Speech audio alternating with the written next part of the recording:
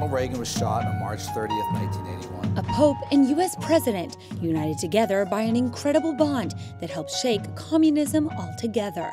This is what St. John Paul II and Ronald Reagan had, a faith that transcended the political stage to delve into the hearts of men. It's displayed in a new Robert Orlando-directed film, The Divine Plan. Through the assassination attempts, I think they found a common mission and a bond that made them uniquely relate that probably otherwise would not have. So I think the common mission was they had both experienced the iron hand of communism. They had both been children of World War II. They had suffered to some degree, almost died together. And I think they're both men of faith. So I think those combinations of things is what galvanized that mission. Inspired by Paul Kengor's book, A Pope and a President, the documentary expands this connection between the two. The film's screening took place November 6 in 700 theaters in the United States. Then the director and executive producer came to the Vatican to show it.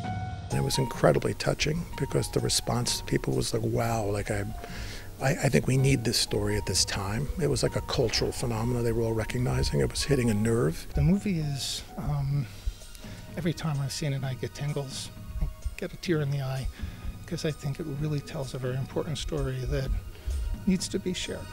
Its screenings were on the same week as the anniversary of the fall of the Berlin Wall, which coincidentally marked the beginning of the fall of communism, which both Ronald Reagan and John Paul II fought against.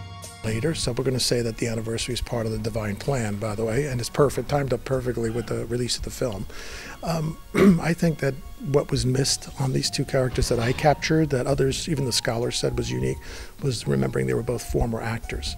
So both as actors, bringing what they knew as actors to the world stage, the political, religious stage, was so powerful that I think they were able to demonstrate value, have a presence, and connect with massive audiences in a way that others couldn't. Their bond, similarities, and connection as two world leaders will be released on DVD in early December and will be shown later on Netflix and Amazon Prime.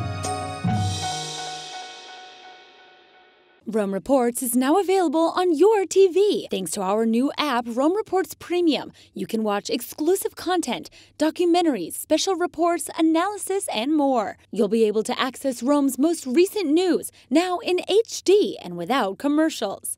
Download the Rome Reports app in English or in Spanish. It's available on Apple TV, Roku, Amazon Fire, and Android TV.